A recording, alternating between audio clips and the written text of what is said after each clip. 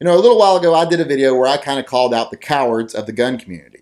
Now, a lot of people thought I was being a little rough in that video, but apparently a lot of people liked it. I've gotten a couple radio interviews since then, several podcast interviews since then. So some people really enjoyed what I said, but some people thought, like I said, that I was being a little bit rough on certain people that don't get involved.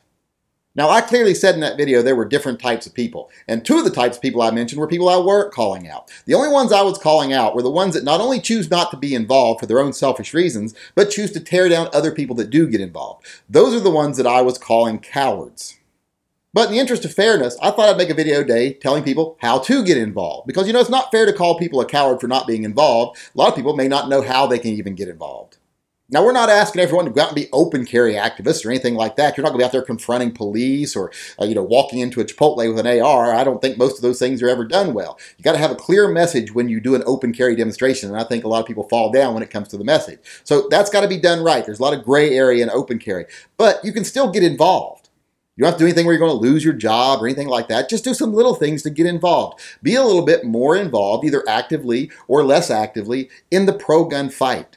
Do things like join your local internet gun forums. Here locally, we have Northwest Firearms. It's a gun community forum where you can get on there, you sign in, you can talk about guns, you can talk about laws, you can sell guns, buy guns, etc. Actually, you have to take them to an FFL because we have universal background checks here, but it's a good resource for finding someone that's got a gun for sale or selling your own gun or just knowing what's going on, being involved. Now, the most important thing on there about being involved is they always have little activities like cleanups, like roadside cleanups or cleaning up some BLM lands where people go and shoot, things that are positive PR for the gun community. Things like that you could get involved in. That's not risking your job.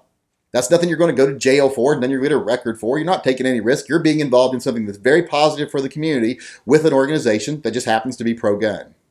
You can also join pro-gun organizations like Florida Conceal Carry. I live in Washington State. I'm about as far away from Florida as I could possibly be and still be in the lower 48, and I'm a member of Florida Conceal Carry. Donate money to these little state groups. I think sometimes it's better to donate money to the state groups than to the federal groups because I think gun rights, a lot of the time, are going to be won on the state level. Another thing you can do to be involved, and probably what I think the best and easiest way to be involved, just get involved in the online gun community. Go to something like Gunchannels.com. Get involved in the live chats, the podcasts, etc. These aren't open to just people who have YouTube channels or have big Facebook presences or huge Instagram accounts. These are open to anyone that wants to be involved in the gun community.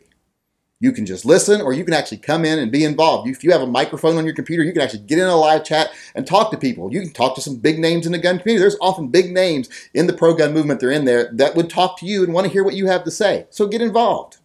They're always talking about ways you can get involved, talking about new laws that are being proposed, bans that are being proposed, talking about new models of firearms. Anything a gun person is interested in, they're usually talking about it on there. It's just like being in a gun shop. It's like a good old gun shop chat.